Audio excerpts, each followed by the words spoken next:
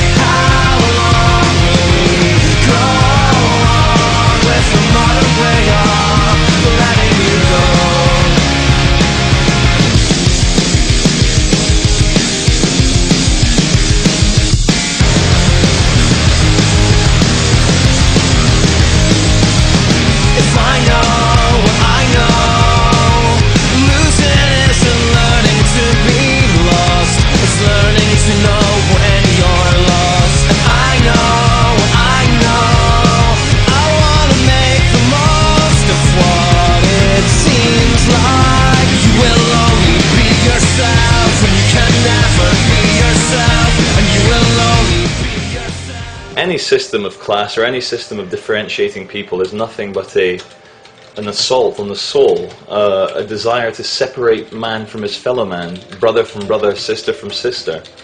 We are all one, and anything which, say, makes people speak a certain way or send their children to an expensive school or make their children become boxers or go to football matches is only helping to mold them into the shape that society wants them to be molded. In fact, it doesn't matter if I've committed a crime, you're not a police officer, but until you found that I've done something very naughty, you and I are very equal. Are we not? Are we not equal? Even though you're wearing a really nice uniform, I'm just in jeans and a t-shirt. Let's see what kind of, let's see, how many people do we take to take away one guy with a megaphone? Please, call the police. Tell them I am a terrorist and I have swine flu. But what is strangest of all is that the government could very happily put a giant battleship here in central London. The British royal family is full of German blood. Oh, sorry, we're not meant to talk about that, are we? No. I have a message for the government. I would like every serving MP in government to enroll at least one of their children into the armed forces. Let them send their children to go and die, not your children, not your brothers, not your sisters. It's no, you're not filming. Oh, no, I can't film. You're breaking the law straight away. No, sir, we do this a lot. We actually run a channel. Not filming. You know this. What I'm saying is... You know this. It's perfectly legal. There's no need to film, because literally in a few seconds the national will be finished. What I'm saying is I've asked you, okay? Yeah. I've asked you, because people complained, and there will be no reason to complain, that you're causing distress, because they have said that you have sworn mildly. Now, what does that mean? Right, I don't know, because I would have to go and speak to those people to find out exactly what that means is. Now, I'm only getting one side of the story. You say you don't swear. Yeah, but because we do this a lot. What I'm saying is, in order to prevent any further issues, I please ask you to stop what you're doing now, so that we don't get further calls. But it's also, but my understanding is, regardless of whether, there's a whole debate debate whether this is public or private property, and I'm not going to enter into that with you. No, But also, it's not also, what I'm also doing isn't an arrestable offence if I haven't sworn, if I haven't singled anyone out or been offensive or as racist I've just said, the only information we've got to hand, having spoken to these 3 people who have brought you to a notice because they complained that you are saying mild swear words.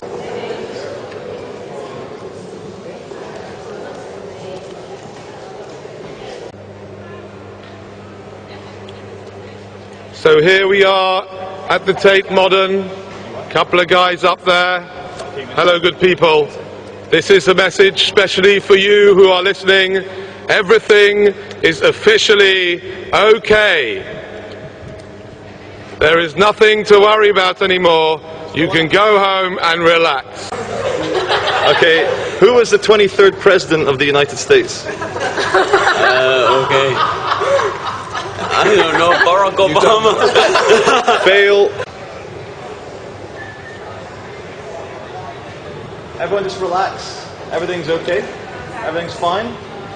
Excuse me, what is art? What is art? One's perception.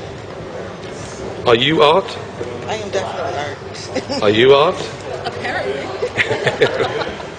Oh, you tell me. Are you a terrorist? What do you think? That's a good question. That's actually, that's a sort of question terrorists would ask, isn't it? They never answer straight, do they? What about you? Are you a terrorist? I don't know. What do you think? Excuse me, what is art?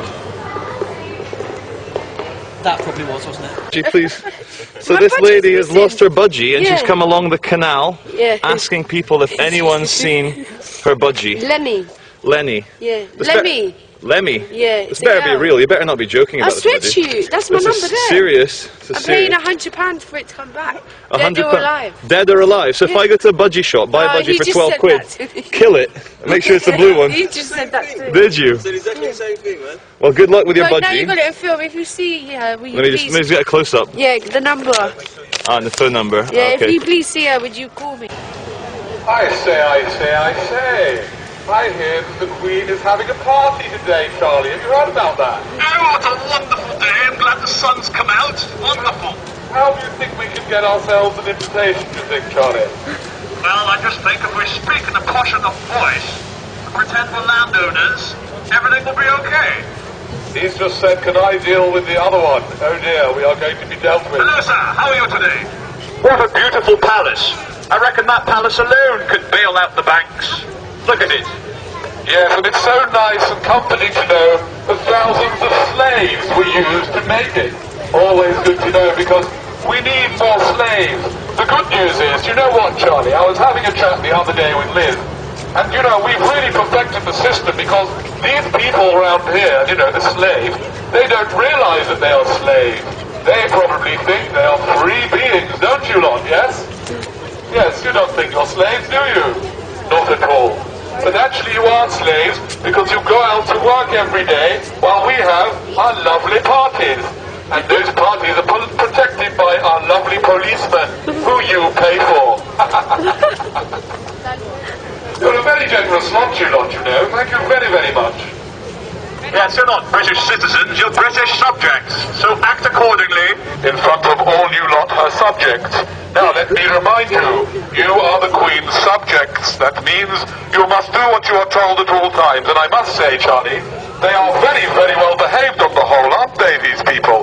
They always do what they are told. Dress up with a suit and a tie and a very nice dress when you see the Queen, because that way she will continue to think that she's very, very important. More important than you, I can assure you lot. And you can tell your friends that you saw the Queen, and that will make you just a little bit more important yourself. And that's what you want, isn't it?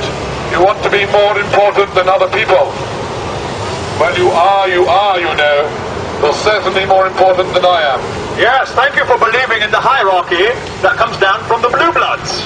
I know you're going to get your small moment of hierarchical power by being in the same area as the Queen, but I reckon her farts smell just as bad as mine. Please, I do not want you to say things like that. The Queen does not do things like that. She's a very, very nice lady. And nice ladies do not let wind out from their backside.